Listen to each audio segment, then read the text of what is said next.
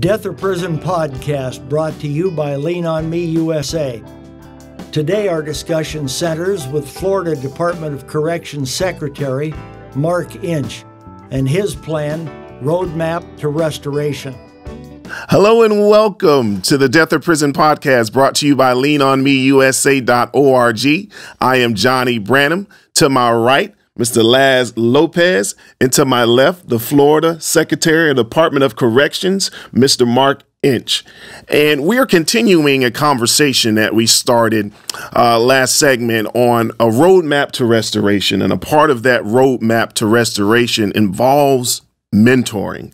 You were mentioning in the last segment about inmate mentoring. How is that working, and what is that to our listeners? Thank you, Johnny, for that question. As we have looked at the best way to focus programming on the different needs of the incarcerated population, we recognized first that the needs of someone who comes to us with less than a year remaining on their sentence, and the needs of somebody who's with us for 20, 30, for life, or a long sentence. I mean, that's a different set of needs. In a broader way that we're doing some of our population management, which I'm happy to share, we frankly came up with the idea of pairing those two populations. So first take the short-sentenced inmate. In a non-COVID year, we get over 7,000 men and women with less than a year remaining on their sentence.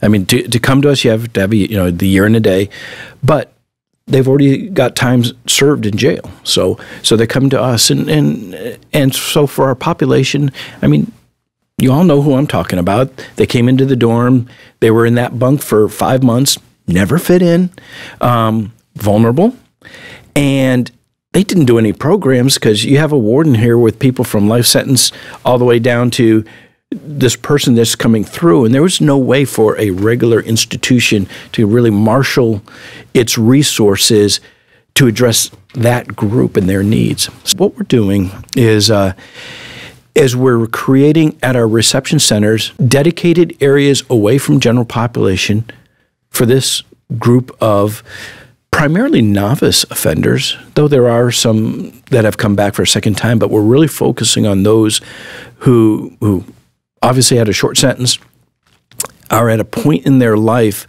where it's either their first or second experience with us, and we're trying to focus our programs for that group. Well, here's the partnering. We have men and women that have spent 20, 30 years with us that have learned exceptional life lessons. Whatever that trauma was and that experience was that resulted in a long sentence, for many men and women, that is a long time ago. And we've had a relationship with these men and women as an agency for a long time. We've been able to watch the programs they've been in. We've been able to see them involved in positive choice activities that they've pushed violence aside. These are men and women of character. Now, yes, there was something in their past that was absolutely significant, and there was victims involved, that impacted by that. But that does not mean that one day really defines who they are now. The potential of this group, I think, is significant. And so trying to find an opportunity to tap into this population is we came up with the idea of an inmate mentoring program for these short sentence inmates. Someone who, by obvious experience in our system and their life experience, can come back and say, yeah, my first time was for 1 year too. And then I came back. That 1 year didn't do for me what it needed to do to turn my life around. Let me tell you my life experience. Let me mentor you. And so the way we started it, and it was one of the letters that you mentioned in the last session of Find a Solution, was I looked for volunteers who would participate in a curriculum development, that had experienced different programs over the years, some that we used to have that we don't have anymore, or other experiences, has come together and help us design. So 8 men, 2 women, met and for several weeks to do the design program, and then they became the core of the Mentor Academy. Then we gender split, and the men went to Hamilton for their academy. The women were at FWRC. I met with both groups, and they did their mentorship academy. So there's obviously staff involved in program oversight, and then in each region, the idea is that we want to keep the short sentenced inmates, within the region where their family is, because visitation is important, that connection is important. And though our system has 65% of our capacity in North Florida, but our intakes, frankly, are nearly 65% from Central and South Florida, at least for this group, by using the reception centers, South Florida Reception Center, Central Florida Reception Center, carving out the portions necessary to address this population, we can keep that group there, now paired with inmate mentors that can help run the programmatics. Their day is very full, very focused, but it's designed for a constant rotation of people, which was the challenge of the wardens dealing with this population out across our system is how do you deal with the rotation? Most of my programs, like a vocational training program, is 2 years. Well, all of a sudden that person could not participate. So we were focusing on education, substance use treatment, victim impact thinking, the decision-making and focusing, because that's what that group needs.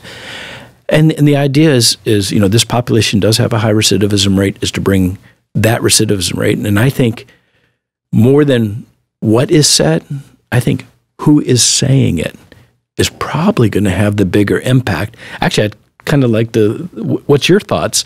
Both of you having had the experiences you had, do you think our life sentence and long sentenced inmates that have shown a life in incarceration of a positive role modeling, do you think they could have an impact on these novice offenders? Most definitely. In my experience, in fact, we had a guest here that was part of this podcast. His name was Freddie Morales.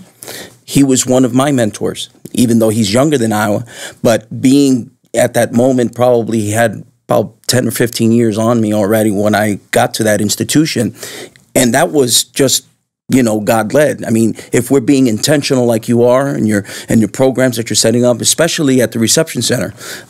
So you're saying that these guys or young ladies, they're going to be permanent. They'll come through reception. Reception center only means that's the location. Right. The dorms that they'll be in will be completely separate from general population. They will be their own general population. In essence, they're out of the system. There is no interaction between the novice offender and the breadth of general population. I mean, we know this. There's a population that, if given a positive choice, will choose a positive choice to better themselves, or for no other reason, I'm just bored and idle. Whatever you want me to do, as long as I'm doing something. So you have that population. You do have that population of new inmates and idle inmates, especially the idle side is just too big. That, I'll make a good choice if you give me one, but otherwise, what else is going on here? And then there is a population still committed to criminal activity that the statistics show that group is growing. And so we need to reverse it. So at least for the short sentence inmates, we're separating them from that larger general population and a recognition that for their whole time with us, they're going to sit either in the middle population, the idle population, or they will be drawn to the criminal side.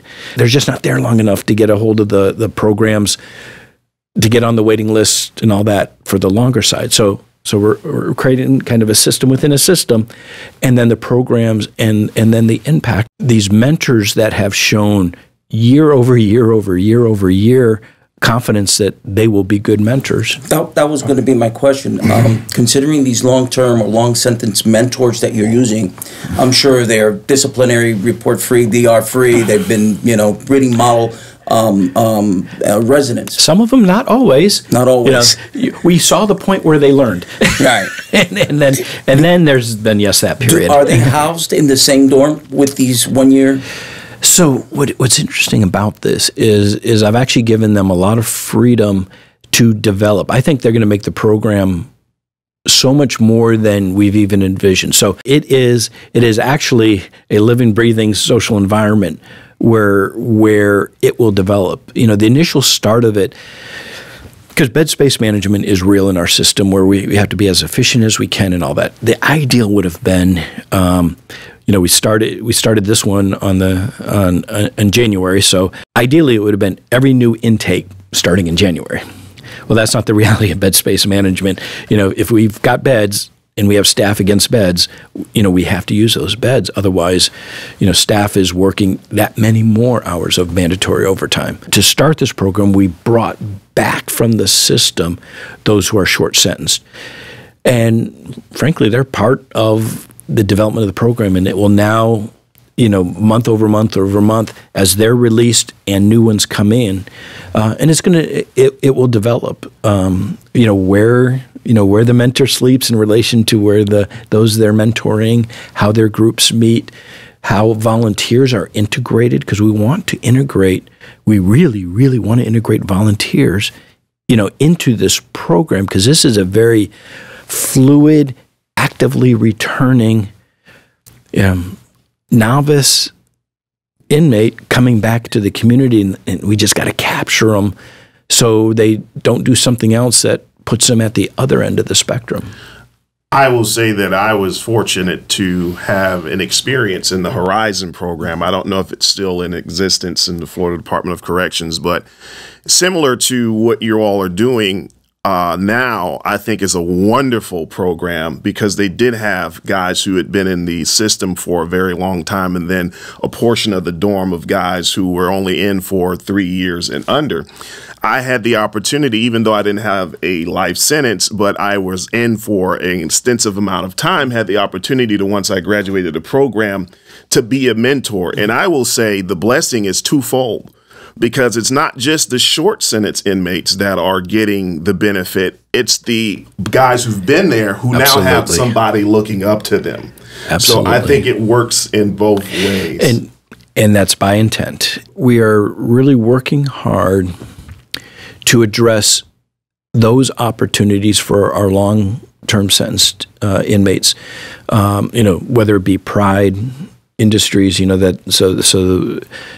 work, whether it be, the different type of programs in our population management strategies. Again, we've made a lot of adjustments, even in this year of COVID, where we want the choices that the men and women make result in where they are and why they are. Of course, we've always had for the period of time, the good adjustment transfers and all that, and choose where you want to go. And it's tough when you have way more demand to go somewhere than the available space. We piloted a program. Mr. Dixon, our deputy secretary, he and his team brainchild behind this, of an incentivized prison, where based on behavior, you would go to a location of like-minded people that have rejected violence, and you make that environment, we as a system can take certain security risks because it's a population that has shown itself. I mean, it's still a secure facility, but they've shown themselves, for example, going to the dining facilities, self-seating at dining facilities instead of what would be the normal pattern of, first in, first out, and how we do it. With programs, volunteers, what we learned at Everglades, liked that environment as well, and therefore increase in volunteerism, and other.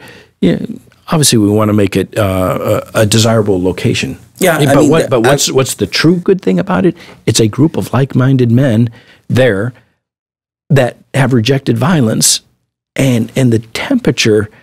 I suppose my staff could walk around with their hands in their pocket and not worry about it there.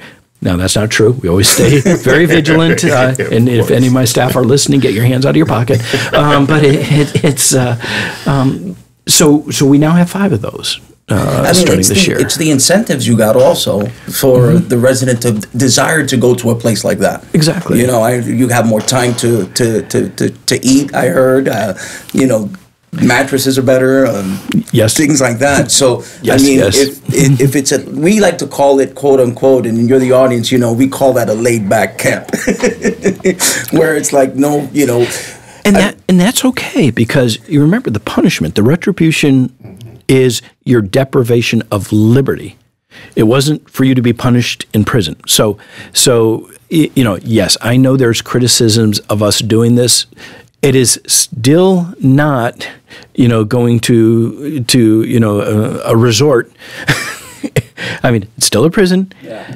You know, the deprivation of liberty is still there. You know, the wire is still around, and it's still a controlled environment, which is required of us, of the state and the statute, to meet the retribution, the justice portion of what we do. But yes, is the temperature low? Yes, that would be the term I would use. And is that good? Absolutely, for the incarcerated and my staff. And that's absolutely, and we want that. So we now have 5 of these, and here's something that is. I know we'll do a segment that deals with resourcing and all that, but I have now, and I'll explain it in our next session, greater freedoms for focusing programming, recreation as well, in that location and other locations as well, based on support from the governor and the legislature. But the idea is yes, we want to incentivize positive choices, to reject violence, to reject predatory activity. Now, you know, unfortunately, not everybody is there with us right now. You just had a case in Santa Rosa where an officer got attacked. That is too. Yeah. I actually had an officer that was stabbed at another facility, and it's the second time in 2 years that he's been stabbed in the neck. You know, there are some that are still choosing violence, and so as part of our population management strategy, yes, we're going to reinforce. I'll tell you, we'll build as many incentivized prisons as we have inmates with behavior that justifies going. I don't want any waiting list. So year by year by year, we will expand, and if our whole system turns into that, and there's only one place of those who choose not to do that, how great would that be? Then, you know, 49 to the positive, 1 to the negative. But we do have the side of those who choose to still facilitate violence. You know, you had a shot caller on one of your podcasts, didn't you? Mm-hmm. And that's real. And so we have established an administrative management unit. It is not a dark, dank place where, you know, where we just, you know, send those that have chosen to continue along that path, and you know the classic, you know, lock them up, throw away the key. It's not that. It's actually a location that is as rich in programming as the incentivized side, but the program is geared towards, all right, you know, you're making life choices that affects our entire system. Let's work on that, because I am convinced there's not a single person that is not beyond reconciliation, beyond rehabilitation. You know, for some, I tell you, you know, for some it requires true medical professionals dealing with mental health issues, dealing with such severe trauma that it impacts lives, and it takes a lot of effort, a lot of resourcing, a lot of effort to address them. But you know, in the years that I've done corrections, and reinforced by the stories you have given on this podcast, you know, lives turned around. And so even at our administrative management unit, I am hopeful, and I'm hoping they're hopeful, that they can take a completely new direction, and then that new direction takes them, you know, back into general population. I mean, it's not a CM. I'm sorry, it's not close management, restricted housing. It's still general population. It's just very well resourced security, but very well resourced programs to address that, and eventually it meets in the middle. If we only have to have one of these administrative management unit, what a blessing that would be. If we need two, then we'll have two. It's all based on the choices that men and women will be making to either go to that which is positive or to continue to want to live in a criminal lifestyle. I just want to make the line of the positive, the group of the positive, I just want it to grow and grow and grow. And there's that group in the middle that is idle or the new inmates. I just want to shrink that up, but also protect that group from recruitment for what is now, frankly, too large of a group on the criminally minded, and shrink that and give every one of them over there an opportunity to disconnect from that and move to the right. That's what they need is an opportunity. Mm-hmm. I'd like to take this opportunity, in fact, to congratulate you. You just celebrated, I believe this past month will be 2 years that you took on this position. I haven't been fired. Pretty good, huh? And when you took on this task, in fact, back in 2000, I was like 18. At that time, there was reported that was the most inmate deaths in the Florida prison. I don't know if you knew that. But when you took on this task, I see the changes. It's a long road. I see a lot of things. For example, how you talk about volunteers. When you open, this is what I like. This is why I like Secretary Inch in this case, because I see the changes. I'm part of it. You know that I'm field director for prison fellowship, so I'm working with you guys on this. But when you open the website, the first thing that comes out is be a volunteer.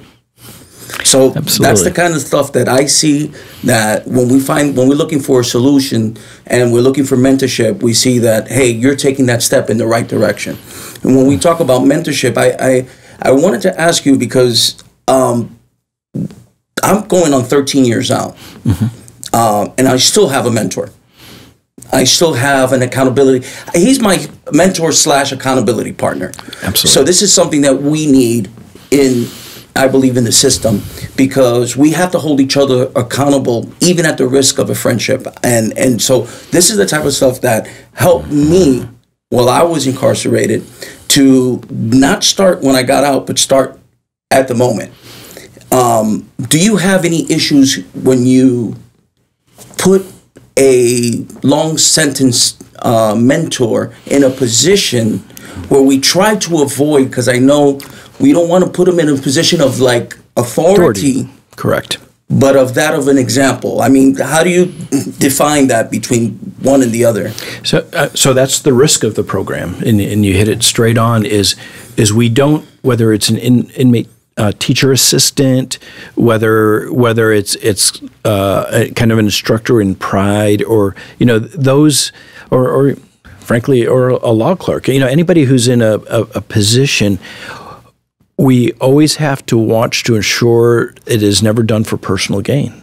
It's just like a public servant. If you looked at the code of conduct for a correctional officer, there is this specific paragraph that says we don't do any of this for personal gain. Maybe that's why our pay is so low. No, just joking. I just got myself in trouble. But no, but it is service. It is service, and so the part, frankly, of the selection process of the men and women we chose. I mean, they had to have the recommendation of their classification officer. They had to have the recommendation of their warden. I mean, so many men and women shot letters to me directly saying, after I did the letter, pick me. That wasn't the way they got on the list, because the letter was very specific.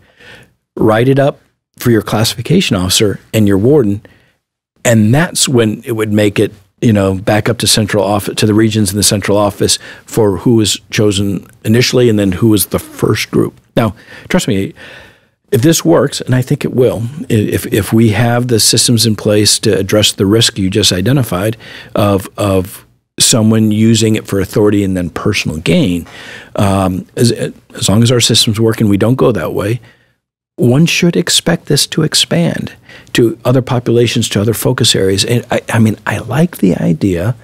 It makes perfect sense to me to try to get as much like-minded, positive like-minded individuals together in communities. It works for substance use treatment, having actual therapeutic community as part of the treatment for substance use disorders, which is a very significant need within our system. Having veterans dorms. I've been a great fan of veterans dorms in corrections and have seen that used. And I'm very interested in this innovative approach to these short sentence inmates coupled with life sentence inmates. I mean, I'm not sure. I'm sure there's other systems that must have done something similar. I just can't recall that. But at least how we're doing it and having used our very good, positive role model inmates to be part of the development of this and to continue. They will continue to be part of the development. And when I spoke to the group of the men and the group of the women at their training academies, I said, make this more than anything I've envisioned. Let me hear your ideas. And I'm always trying to elicit the best ideas, whether it's the best ideas, from staff, best ideas from our incarcerated population, best ideas from our advocacy.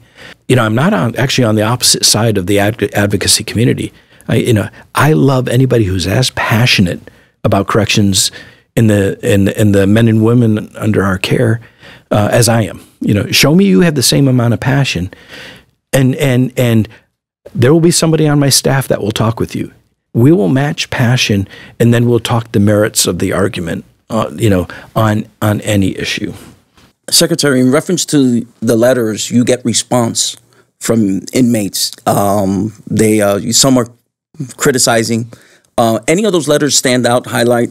So many. Maybe if I start with the grouping of the letters, they kind of fall into three categories of those I get. Those that have very large system-wide recommendations for the reinstatement of parole, recommendations for changes in gain time, recommendations that would that are basically very large legislative.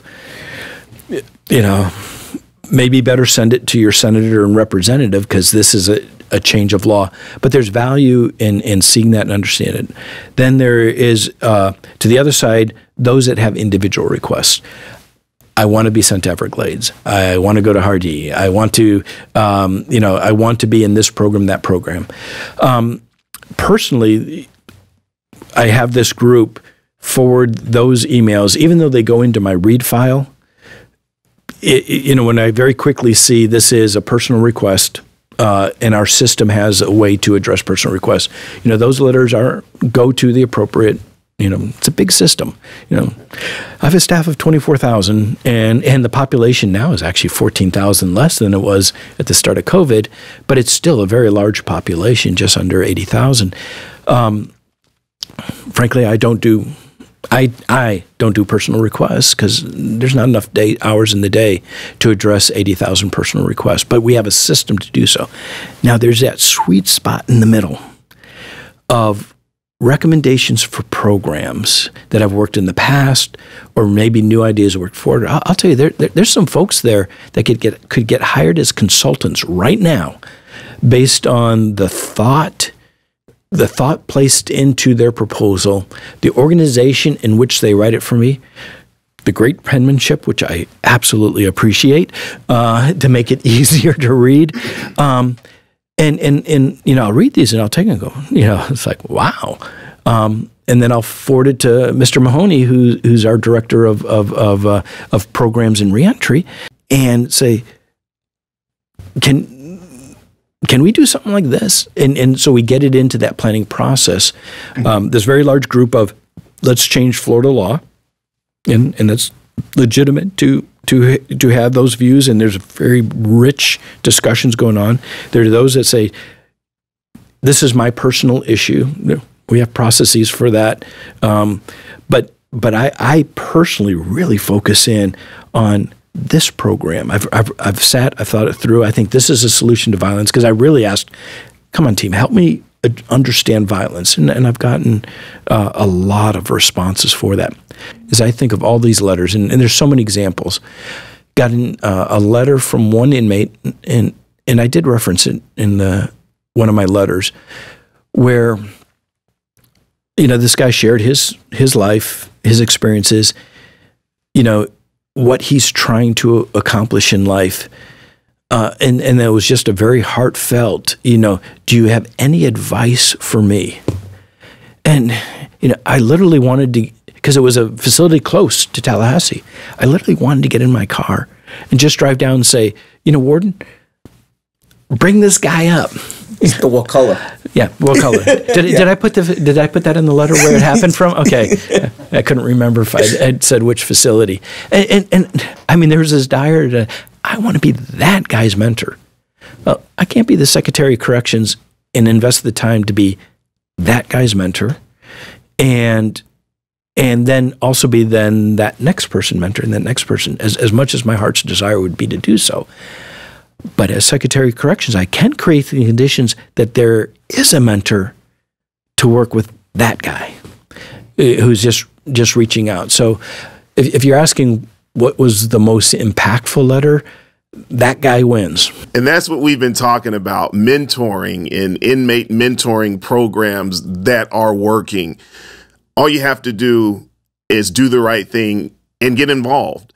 And so you've been listening to Laz Lopez, myself, Johnny Branham, Secretary of Florida Department of Corrections, Mr. Mark Inch. We've been continuing conversation in regards to a roadmap of restoration that involves a litany of things and mentoring and volunteering. And we're going to be continuing a conversation along those lines coming up. This has been the Death or Prison podcast brought to you by leanonmeusa.org. We say it's death or prison, but we want you to choose life.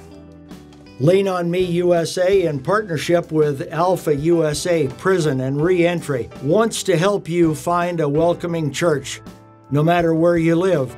Please call 314-607-8850.